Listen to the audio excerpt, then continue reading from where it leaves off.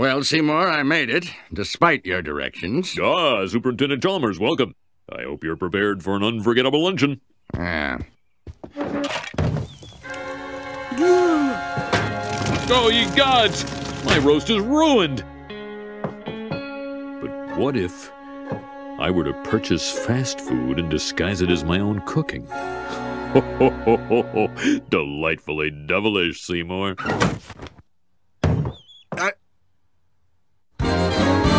Skinner with his crazy explanations. The superintendent's gonna need his medication. When he hears Skinner's lame exaggerations, there'll be trouble in town tonight. Seymour! Superintendent, I was just stretching my calves on the windowsill. Isometric exercise. Care to join me? Why is there smoke coming out of your oven, Seymour? Oh, that isn't smoke. It's steam. Steam from the steamed clams we're having. Steamed clams. Ooh.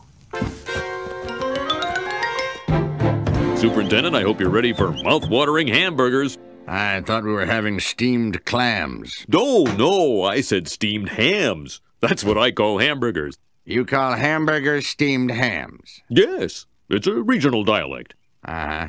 What region? Upstate New York. Really? Well, I'm from Utica, and I've never heard anyone use the phrase steamed hams. Oh, not in Utica. No, it's an Albany expression. I see. You know, these hamburgers are quite similar to the ones they have at Krusty Burger. Oh, no. Patented Skinner Burgers. Old family recipe. For steamed hams. Yes. Yes, and you call them steamed hams despite the fact they are obviously grilled. You know, one thing I should... Excuse me for 1 second. Of course. Oh, well, that was wonderful. Good time was had by all. I'm pooped. Yes, I should be. Good Lord, what is happening in there? Aurora Borealis?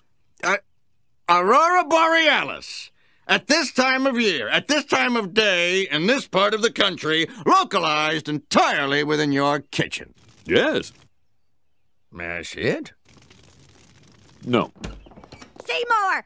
The house is on fire! No, Mother, it's just the Northern Lights. Well, Seymour, you are an odd fellow, but I must say, you steam a good ham.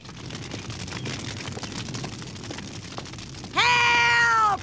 Help!